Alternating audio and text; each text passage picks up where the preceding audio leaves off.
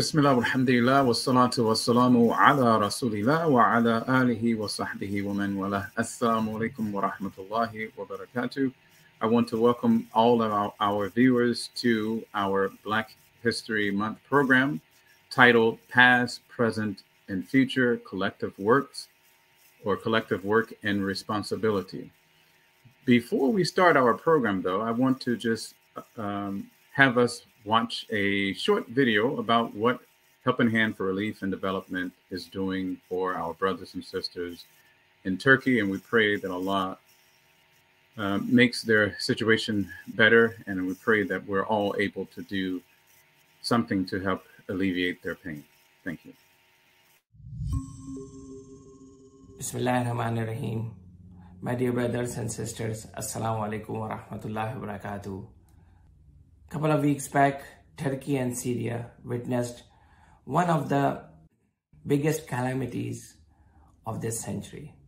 As of today, the official numbers suggest that more than 42,000 individuals have lost their lives.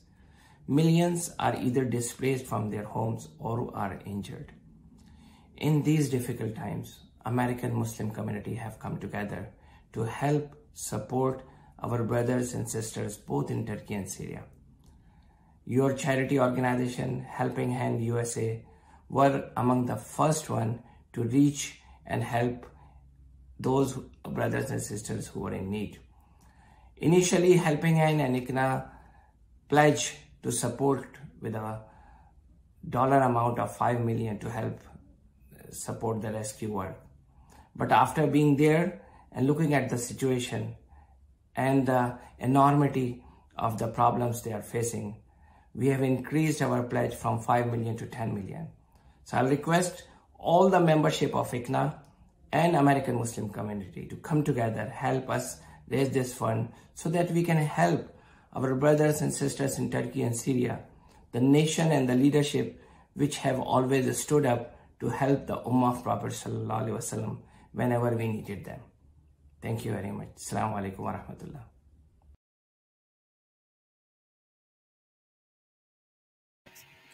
Assalamu alaikum wa rahmatullah. So again, I want to welcome everyone to our program, Black History Month program, Past, Present, and Future, Collective Work and Responsibilities. Inshallah, we will go ahead and begin. And our first speaker is Dr. Jihad Safir. And before he speaks, I want to just provide you a short bio of him. So Dr. Jihad is the former chaplain of the California Institute for Women and the former imam of Masjid At-Taqwa in Altadena, California. He is currently the director of Islah campus located in South Central Los Angeles. He's directing several projects, including Islah LA Academy, and is the resident imam. Dr. Jihad earned a BA in Arabic Studies, a master's in Islamic leadership, and a PhD in Islamic or practical theology at Claremont School of Theology. He's the founder of Islah LA, which is a non-profit organization that provides social services to the surrounding communities of Los Angeles. Islah LA's Inner City Community Center is the first of its kind, and through Imam Jihad's leadership, Islah LA has spawned a new wave of civic engagement within the Muslim American community. In 2018, Imam Jihad was awarded with the prestigious KCET Local Heroes Award and has been on Larry King's show, among other appearances. Imam Jihad finds support for his effort from his community, his wife, daughter, and father. And with no further delay, we ask Dr. Jihad to speak. أعوذ بالله من الشيطان الرجيم بسم الله الرحمن الرحيم الحمد لله رب العالمين والصلاة والسلام على خير المرسلين محمد وعلى آله وصحبه أجمعين أما بعد رب اشرح لي صدري ويسر لي أمري واحلل عقدة من لساني يفقه قولي السلام عليكم wa rahmatullahi wa barakatuh. It's a pleasure to be before you all speaking on this particular topic. We open up by mentioning Allah subhanahu wa ta'ala, the ayat in the Quran, was-sabiqun as-sabiqun. And those foremost will be foremost. You know, we think about this term sabiqun, the foremost, the first to do it, the first to enact a behavior will be the first to receive reward attached to that behavior. So we have the first, for example, to fight in the Battle of Badr. They were honored in the Muslim community amongst the first to perform the migration. They were honored amongst the Muslim community. It's important that we honor the people who were the first to practice, to make sure that faith is manifested in regards to the Muslim faith, being Muslim right here in these United States of America. It's important for us to know that Muslims were here before Columbus. You know, while in Haiti, for example, Haiti was then known as Española. The native people told Columbus that Americans, they were trading with black people in regards to gold spears. And Columbus found out that these spears were used in Guinea. They were used in part of West Africa. You also have where this documented the black settlements that were in Brazil. Also documented Mansa Abu Bakr, the brother Mansa Musa Abu Bakr II of the great Mali Empire. He reached the Americas in the 14th century before Columbus. So we have in the 17th century the beginning of this very vicious but profitable industry in chattel slavery. So more than 10 million Africans brought to the Americans, and some say that upward 30% of this group were Muslims, right? And what we have to understand, first of all, is that Africans themselves considered Islam as an African religion. Islam was well established in Africa. So we have the Andalusian historian al-Bakri. He describes Ghana in the 11th century. He says they had 12 masajid, 12 mosques in the 11th century, salaried imams and mueddins. They had fuqaha, they had qualified jurists, and ulama, they had their own scholars. You have Ibn Battuta. He described Mali in West Africa in the 14th century. When he visited, Islam had already been well established in that land, right, for 300 years already. And so he admired many of the Islamic customs of that land. He observed their practices. We see him documenting his feelings in regards to them being keen in regards to their prayer. He admired a lot of admiration for them attending the Friday Jumu'ah, right? Salatul Jumu'ah. And they would wear all white. And he admired that their children were keen in regards to memorizing the Quran. They took a lot of pride in the Quran and memorizing the Quran. So you have those who were enslaved Africans coming from lands in which Islam was firmly planted and well established, right? So some of these individuals were from a very scholarly class of Muslims being brought over here. So you have individuals such as Ayub Suleiman Jallo or Job bin Solomon. He was enslaved in 1730. He was from Senegal. As a child, again, which was the custom, he had memorized Quran, studied the traditional Arabic texts, right? On the plantation, it's recorded that he maintained his prayers. He slaughtered his own meat, and he avoided the consumption of pork. A very hostile environment, but still maintaining his deen. You know, we look at their example that the the environments and the turmoil that they had to have endurance and resilience in regards to their deen, this istiqamah that they had in regards to maintaining their prayers on the plantation. We look at in one instant, he was harassed while he was trying to pray. So while praying, he was harassed by a young racist white male who mocked him and threw dirt on him.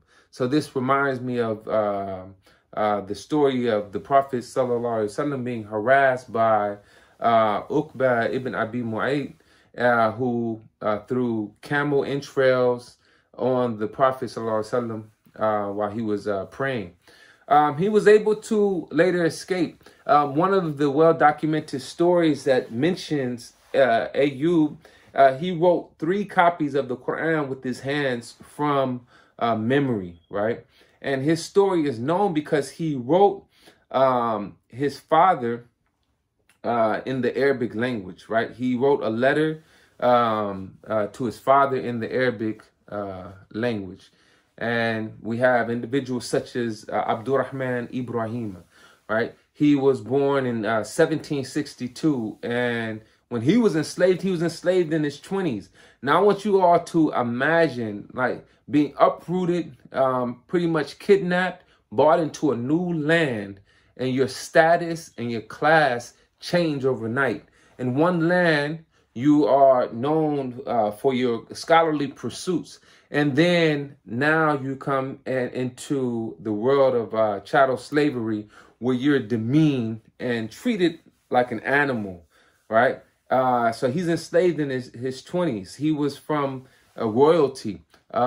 His purchasers, they nicknamed him Prince because of his royal background. And he wrote a letter of freedom in the Arabic language. His freedom letter was in the Arabic language, right? And the letter went to the U.S. consul in Morocco and finally got the support from the President John Quincy Adams for his release. So we see right here the Quran and the Arabic language being utilized for freedom. And for Black Americans especially, Islam is continuously freeing individuals here in regards to placing them in a position where they are now directed towards purifying their soul. And there's no better type of freedom than being free to worship Allah subhanahu wa ta'ala. So we have these individuals, Umar ibn Said, so on and so forth. His story is well documented. He wrote his autobiography in the Arabic language in 1831, and he talks about his life. We have Bilal Muhammad, who his writing of Al-Risala, which is a text on Maliki fiqh by Ibn Abi Zayd, is being preserved at the University of Georgia. So we can say that he is perhaps one of the first to utilize fiqh right here in America. So for the most part, we see that, and we have to appreciate the struggle that's taking place.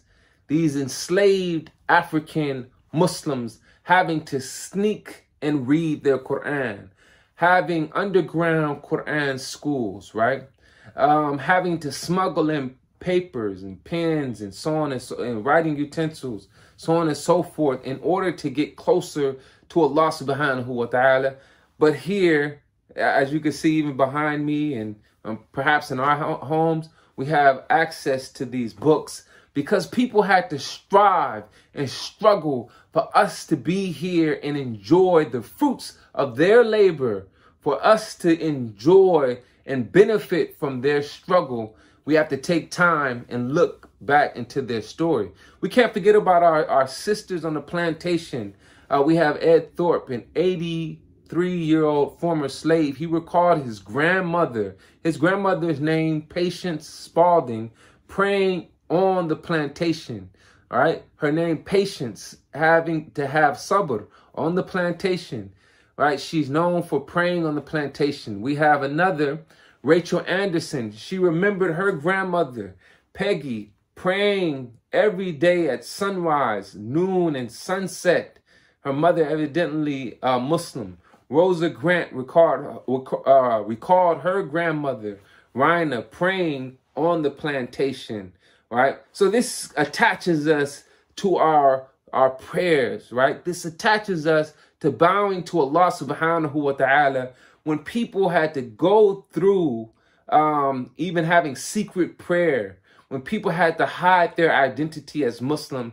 We should be appreciative for the striving and the struggling, the turmoil, the ibtila, right, that they went through, right? The trials that they went through. We should be more appreciative, and it should glue us to our prayer rug and bowing to Allah subhanahu wa ta'ala. It should solidify our relationship with the Quran.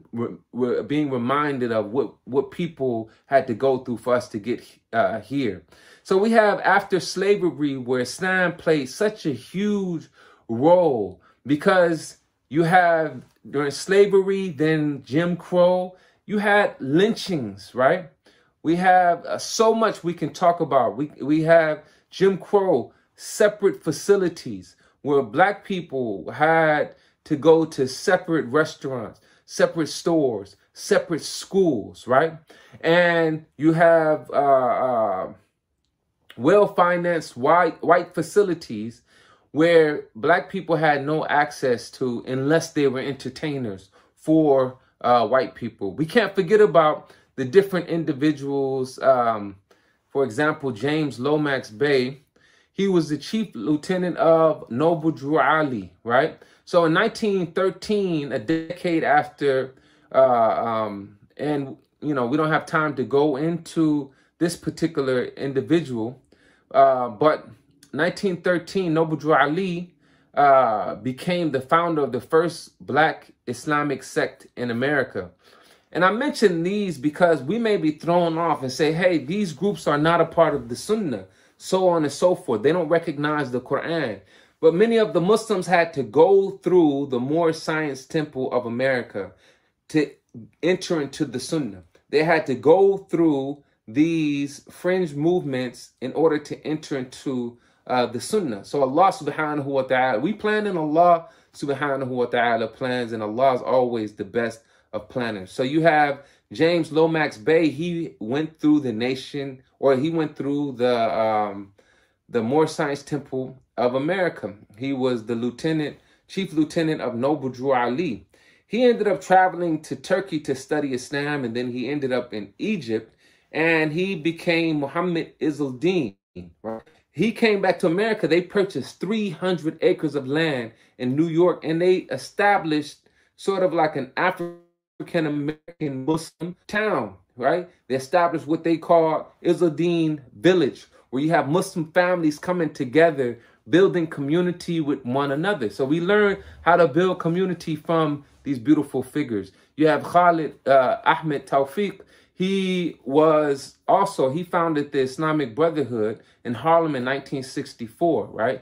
He went through the Moorish Science Temple, but he ended up at Al-Azhar through Malcolm X. Malcolm X helped him get into where he can study at Al-Azhar in Egypt, right? And he was with Malcolm X at 17.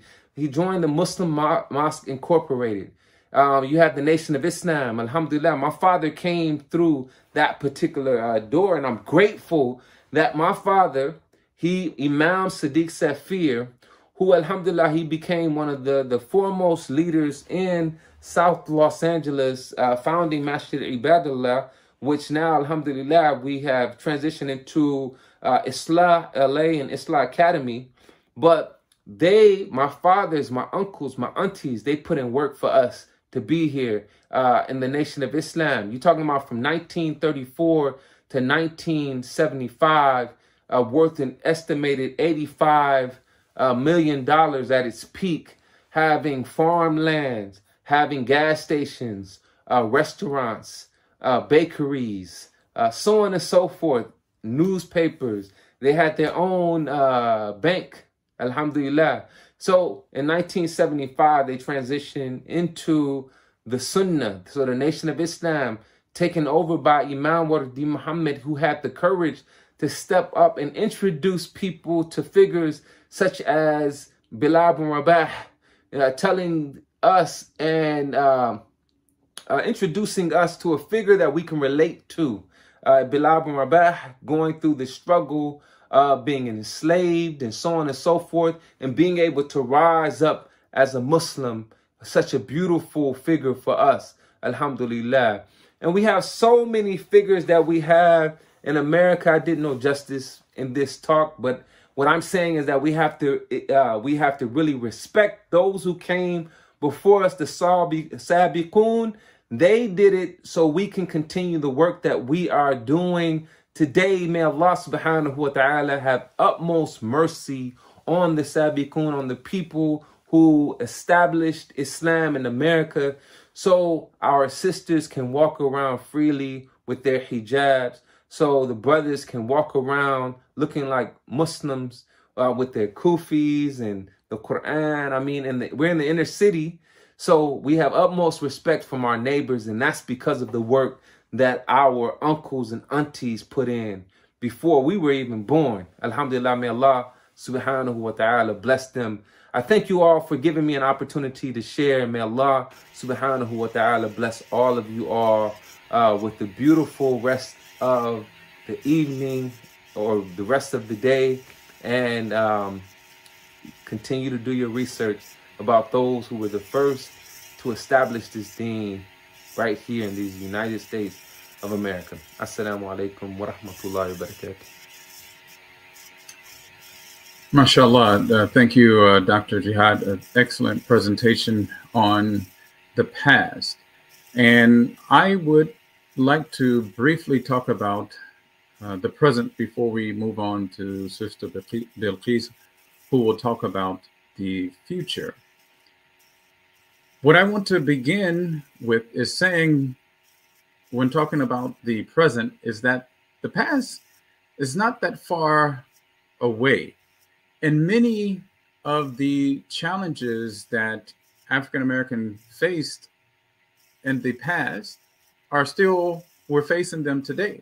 And they're still prominent challenges, such as the wealth gap, such as inequities in education, police brutality. And if you listen to some of the talks from the 60s and the 70s, you would think in 80s, you would think that they're talking in 2023 or 2022. Seriously, subhanAllah. So alhamdulillah, there was a lot of progress been made, and a lot of progress has been made, but there is a long way to go. And as Dr. Jihad said, alhamdulillah, the Muslims were in the forefront with making that change. So with establishing this first point, that the past is not that far away, I want to ask a question that I've asked many audiences, and that is, when do you think the last child of an enslaved person died here in America? And I think this will help us see how recent these challenges were. So again, when did the last child of an enslaved person die? So this person, either his mother or his father, was a slave. Many people would say, or many people responded by saying, oh, maybe sometime in the 60s. Some said the 70s. Some said the 50s. Some said maybe 2008. In 1980. 80s, because that shows you how close it is if it's the 1980s or what have you. However, the answer is last year. Last year, and I'm not lying or joking or exaggerating, it is believed that the very last person to be a descendant of a slave died. There may be others. As a matter of fact, there was the lady who rang the bell during the inauguration of the National Museum of African American History and Culture with Barack Obama. She was a daughter of a slave. And I'm not saying granddaughter or great granddaughter, but the daughter, Ruth Boner. So you can look this up. Daniel Smith, who died less than 6 months ago, I believe it was November 17th. His father was born just a few years before the Emancipation Proclamation. So he lived in slavery. And at the age of 70, he had a child named Daniel Smith, who, like I said, died not too long ago. So with that frame of mind, with you thinking, hopefully now you understand that this past is not far removed. You know, even though we may say we appreciate the progress that we have made, and some people say we're in post racial America. I would dispute that, obviously, but this again just stresses the importance that a lot of work has to be done. And as a matter of fact, as I mentioned, a lot of the prominent issues during the civil rights struggle, which afforded so many people rights, those issues are prominent. And let me pause here to say also what is very interesting and perhaps slightly politically incorrect is that I believe a lot of the struggles, and many are of the opinion that a lot of the struggles that happened in the past by African Americans, meaning the struggles that they went through to establish, you know, this respect for diversity and equal rights and civil rights and what have you, I would say that a lot more other communities are benefiting from their efforts more than they are themselves. You'll find when you look at the metrics of success that African Americans, for the most part, are on the bottom of almost every metric of success. So something has to be wrong. So in the present, there is this awakening. There's this beginning of consciousness that something is wrong, because how can someone, for example, migrate from almost anywhere from the world and can establish themselves in America quicker than African Americans who have been in that city or that area for literally generations or centuries? So I think this is why you see this awakening or this awareness that something is wrong. Our issues today still exist, but they're just more discreet. And like Dr. Jihad said, we really don't have much time to explain these different things or the details within a short period of time. But all I want to do is make you curious. I want you to learn more, as he mentioned, and think more and question more. And if you do that, I think this will be great. As they say, if you know better, do better. So that's really the crux of really what I want to say today, is that Muslims do have a responsibility to help and fight against injustice. And even if this injustice is not against them per se, but against another group. And as many have said, injustice anywhere, like Dr. Martin Luther King, threatens justice everywhere. It's a threat everywhere, injustice.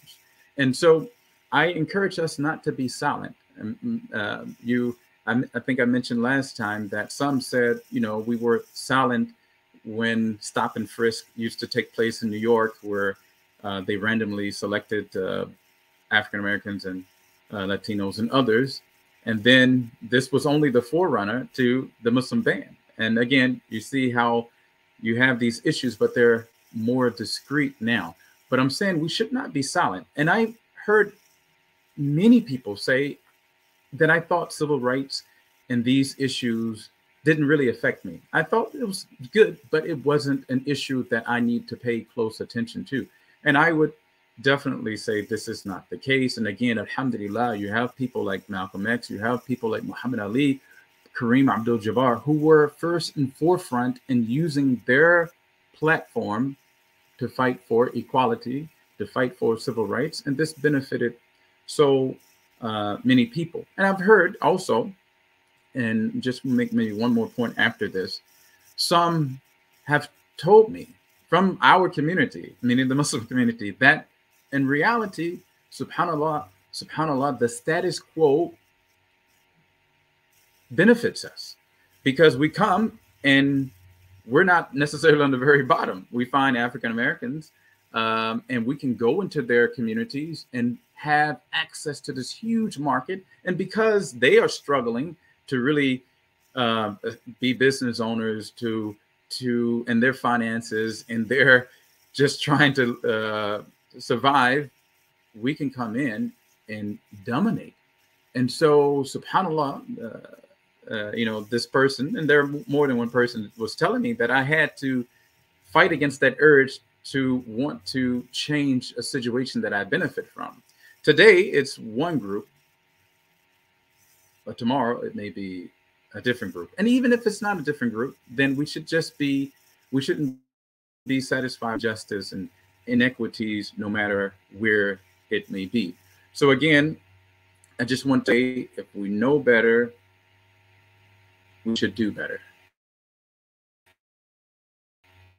And so, is that we educate ourselves and spend time on this issue, not just in February, but throughout the year.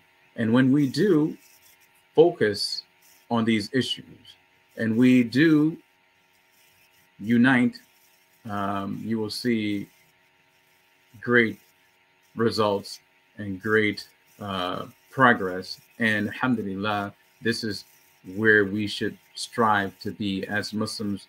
We should make sure that we are adding value to society. And we have so much to give, besides the greatest gift being Islam. In terms of education, Muslims are usually more educated than the typical American. In terms of finance, we are usually more financially stable than the typical American. And we have so many things to give. So let us concern ourselves now. And this is a time of opportunity, a time of when people really see that there is something wrong. Many of us can do something about it and make a change, but it takes us caring and knowing. So if you know better, do better. Jazakumullah khairan. With that, I want to move to Sister Bilquis, who will end with our talk on the future. But perhaps before reading her bio, I didn't introduce myself. My name is Gyasi McKinzie, and I'm the Skills Development and Livelihood Program Director with Helping Hand. So moving on to our next speaker, Sister Bilquis Abdul-Qaadir. She is a trailblazer in the world of Islamic education and women's rights. She is the first Muslim woman to play NCAA Division I basketball while wearing a hijab, making her an inspiration to people of all ages. Bilquis has spoken and shared her personal story on national stages, such as at the White House and the United Nations. Also featured in multiple publications and broadcasted on TV shows.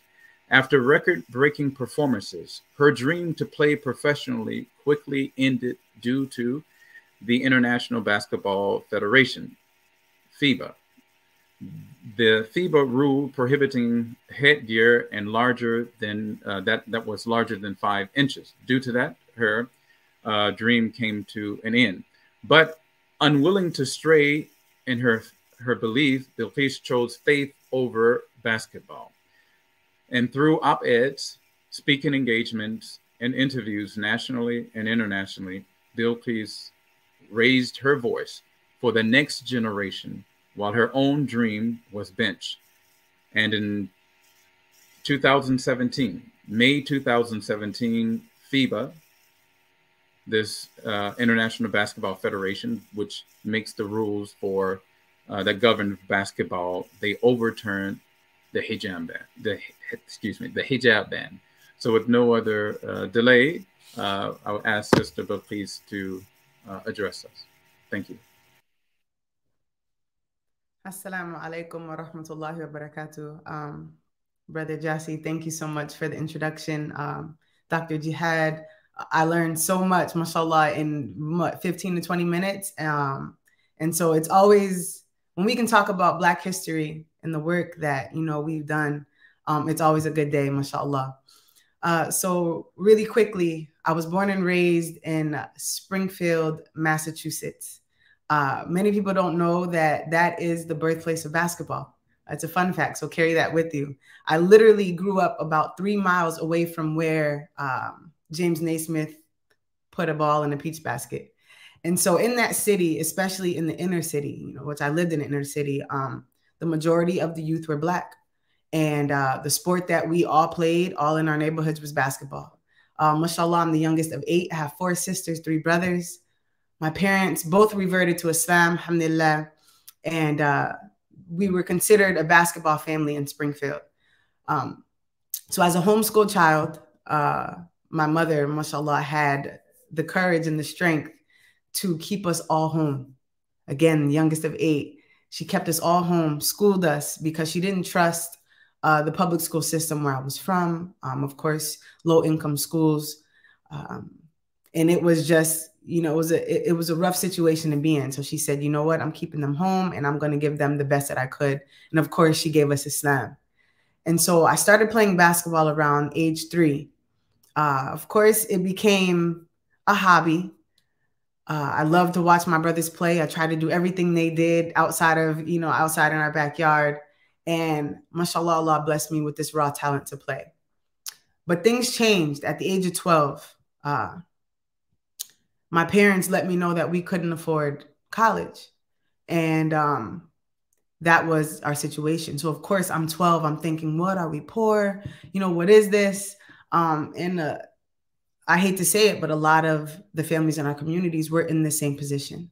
So I knew that I had to get a scholarship. I knew it. Every day in my homeschool day, I was outside grinding, trying to be the best basketball player I could be so I could get this scholarship. I knew that I had an opportunity. If I was good, I could get a full ride to a college. So alhamdulillah, made it through high school. I broke some records, mashallah. I get this Division I scholarship. I ended up becoming the first hijabi to play Division I basketball. And it was amazing. You know, I was a little famous. I, you know, loved every bit of it. And I was doing what I loved, free ride, made my parents proud, mashallah, right? Finally, I get to the level of pro and I can't play. And what Brother Gyasi mentioned, FIBA, which is, everybody knows FIFA, but FIBA is the basketball version of FIFA. And they said that I could hurt somebody with my hijab. And when my agent and I, who was helping me, you know, get a professional contract, we're looking at this rule and we're like, what? I could hurt somebody. This doesn't make any sense. Then they come back with, you know, we want to keep the game religiously neutral. So we knew immediately this has to be some type of discrimination, right? So at that time in my life, when you graduate from college, you have about 3 months before you sign a rookie contract. So I'm like, it's no problem. You know, tell them that I'm Muslim. I've been wearing my hijab all of this time, 4 years in college. It should be no problem, right? FIBA stopped responding to us. So now I'm stuck. You know, my plan A was to be a professional basketball player. I had dreamt about this day my entire life, subhanAllah. As soon as I get there and it's tangible and I'm getting ready to just, you know, sign this contract and make money, I was told I couldn't play because of what I looked like, what I believed in.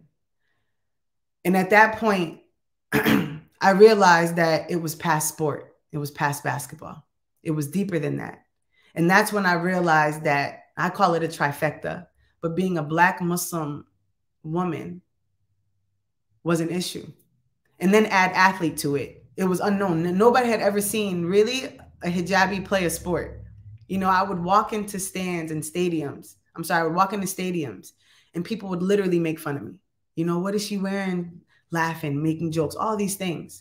But subhanAllah, as soon as I crossed somebody over, made a 3-point shot, those same people that were making fun would look at me and be like, what? The girl with the clothes can play? Who is this? SubhanAllah, it would change their minds because that's how universal sport is, right? But at that moment, when I found that I couldn't play, I started to question Islam. I was so broken and so torn that I was weighing things out. Man, should I just take off my hijab to play? I need this. Like, this is my career. I worked so hard for this. Why would Allah take it away? Questioning everything about Islam. But in those moments, it wasn't about me. It was about my mother. And of course, my father, but my mother, right? It was about the foundation that she laid for me, just like Dr. Jihad mentioned. I was going to give up everything that she came with. You know, my mother converted to Islam in 1970. She was one of two Muslims, and the other person was her sister who converted to Islam in Springfield, Massachusetts. And you know what they had to study? She just recently shared this with me. They had one sheet of paper that wasn't even full of the 5 pillars, the 7 articles of faith, basics. SubhanAllah, my mother would probably be upset that I shared this, but when she first started to wear her khimar, she didn't know that she had to cover her arms and everything. So she had her hijab on, maybe with a short sleeve shirt and a dress. Like, who knows? She didn't know. And so when I was faced with this decision of Islam versus the dunya, let's say a career in basketball, making money. Yeah, we all love it. You know, it would have been a great life. I thought about the work my parents laid down for our family. That my mother literally became Muslim during a time where there were really no other Muslims in the community. You know, my father later met my mother again in life because they knew each other. He becomes Muslim after living a life full of what our young people see, you know, on TV, TikTok, social media, the parties, the this.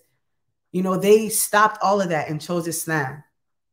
And then to be like a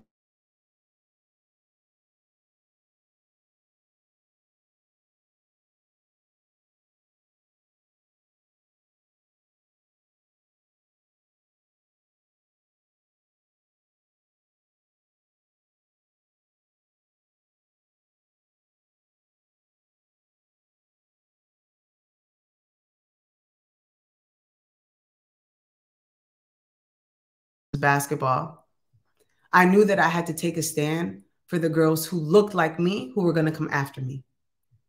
Because at one point I was like, forget it, I can't play, forget about everything else. I'll figure something out.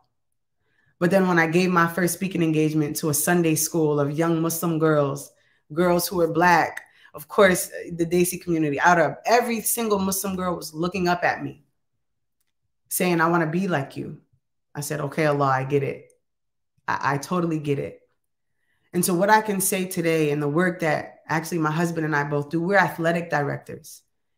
We actually work at a masjid here in Memphis, Tennessee, and we run a sports program. But it's bigger than that. You know why it's bigger than that? Because when we step out on these playing fields, a Black Muslim woman, a Black Muslim man, married, mashallah, we're bringing the community together. We're bridging so many gaps because sport is so universal, subhanAllah. We all saw it. The entire world saw it in Doha, right?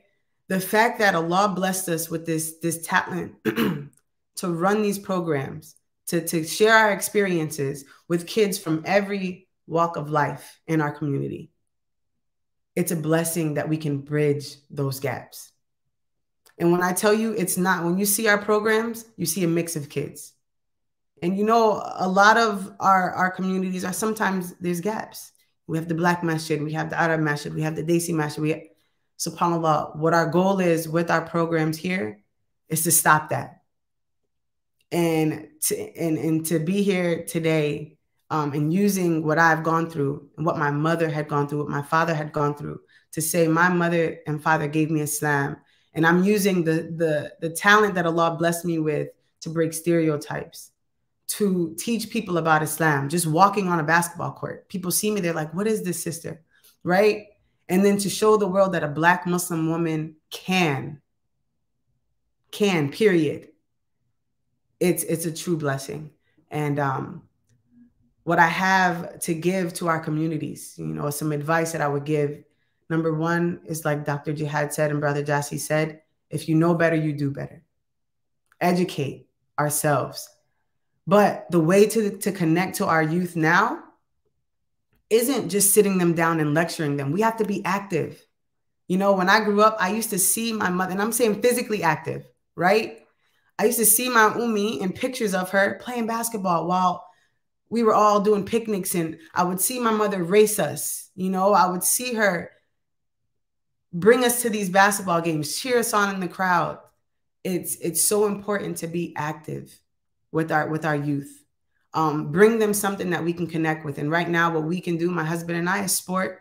And, you know, I'm very grateful to be in this position, and to even be a part of Black history. SubhanAllah, I never would have thought I'd be speaking on panels such as these. And so it's just it's a true blessing. But let's educate ourselves, and let's give our youth something that they can connect to and connect back to Islam. And that's all I really have to say. Jazakumullahu khairan. Assalamu alaikum wa rahmatullahi wa barakatuh.